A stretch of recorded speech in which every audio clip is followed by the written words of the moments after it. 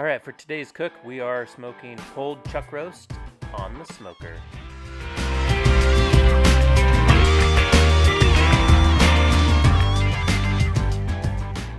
Alright, look at this bad boy. So, I found this. I've never actually smoked a chuck roast with bone in. But it was like $1.99 a pound, so I could not help myself. So we are going to smoke this like a brisket and see what we get. Look at that. Oh yeah.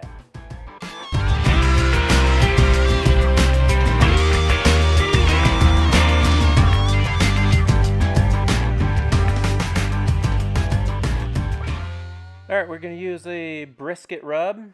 I'm going to season this just like I would a brisket. Rub some olive oil on there so it'll stick better.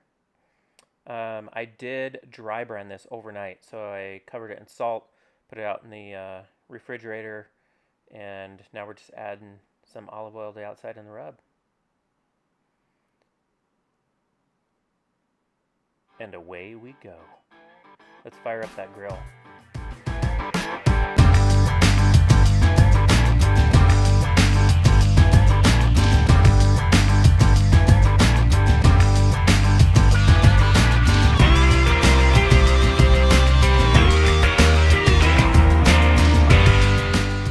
We got the fire lit. We're gonna let this stabilize.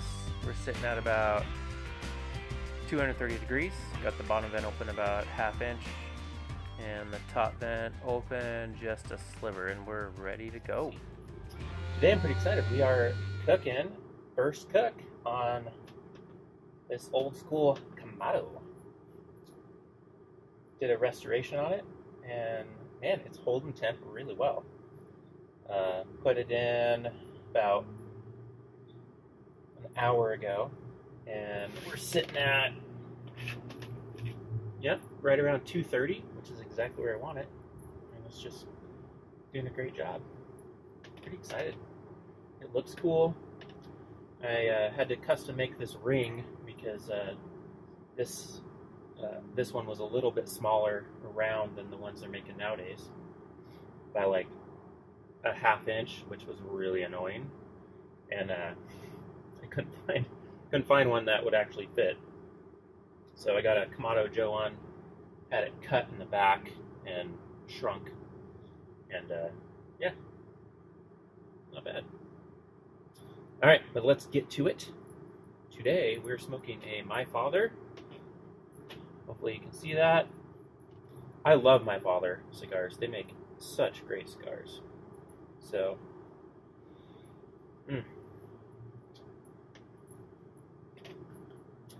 and we're drinking today an old-fashioned. I had some, you ever get some scotch or bourbon that's just not that great as far as sipping on? Well, I had some scotch like that, and so I decided to make a smoked old-fashioned, where if you add scotch instead of bourbon, it's pretty damn good. So, that's what we're doing. I'm very picky about my old fashions. I hate that a lot of restaurants and bars don't know how to make them, and they put in all the muddled fruit and crap. I mean, add a twist, maybe a cherry, one of those dark ones, but no freaking muddled fruit in it. Come on, man. Killing me.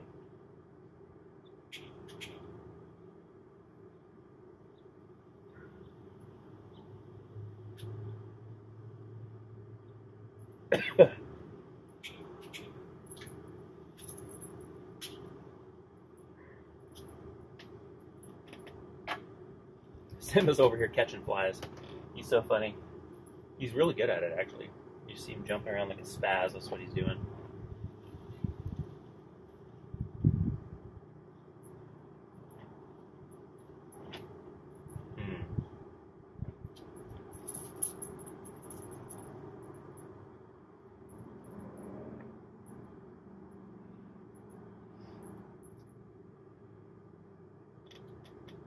So, chuck roast. Some people will call it the poor man's brisket, but I'm going to tell you a little secret. Don't hate me. but I do not like brisket. It has been, like, if I ever go to a barbecue joint or a friend's house and they have brisket, it is the one thing I won't put on my plate. And I know guys love it. People love it. I don't know why. I've had really good brisket from professional barbecuers, I mean championship brisket, and I just don't know. I don't know why. I've cooked it a few times and it's turned out really good, but it's like, it's that temporary. It's so temporary. It dries up so freaking fast.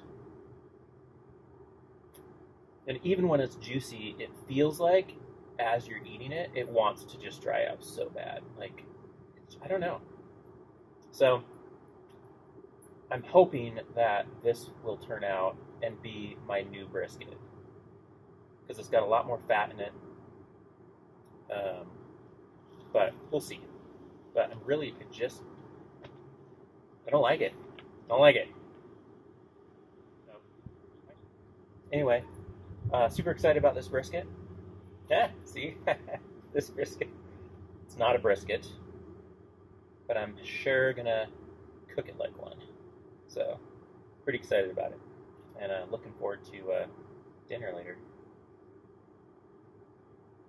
Alright guys, be cool, smoke on, and thanks for watching. See you guys in a few hours. Cheers.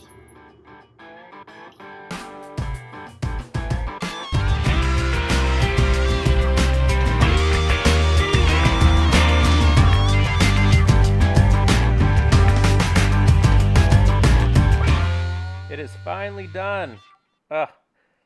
This was quite the adventure, but I'll tell you about that later.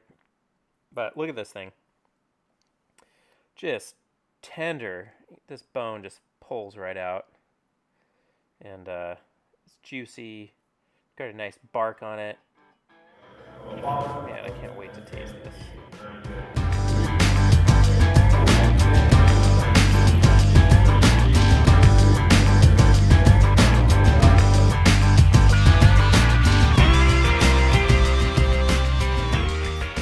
Hey guys, so have I got a story for you. One, it turned out really good. Originally I was thinking brisket, I was going to slice it, but things went awry. So anyway, we ended up doing pulled, so I pulled it, and it is really tender, really juicy. And I'll tell you the story in a minute. First, let's try it.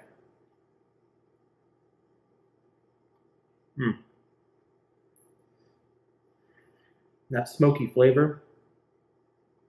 And look at that crust. Just a great bark on it. And it's just, I don't know if you can see that, but it is juicy, falling apart.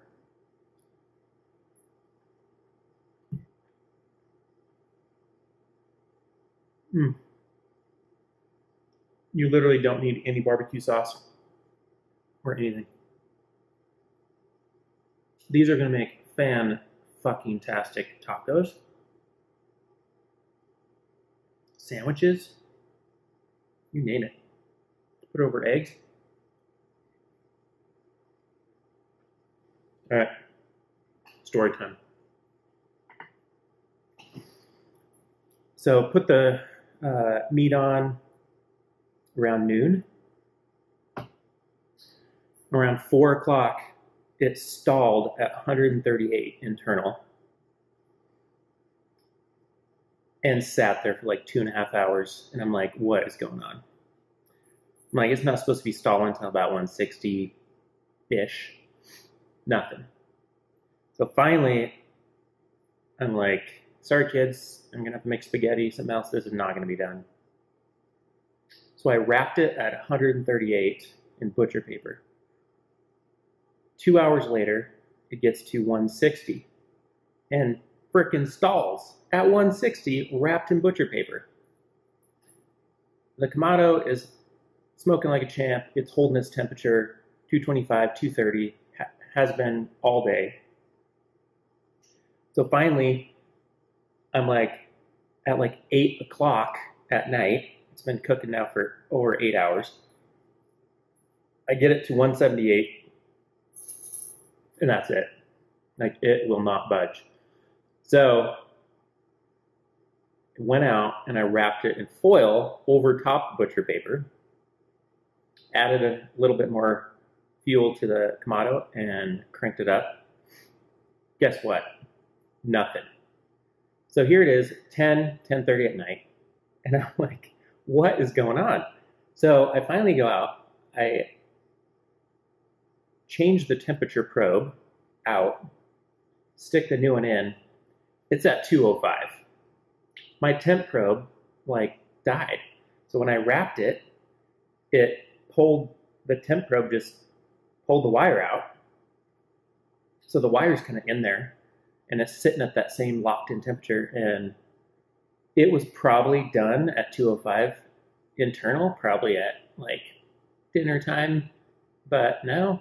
So I was really worried because now by this time I'm exhausted, I'm tired, and I'm like, you know what, screw it, I'm going to bed. So I took it off, put it in the cooler, woke up this morning, opened it up, and here we go. So just goes to show, not everything goes according to plan. And, you know, it's not supposed to stall at 138.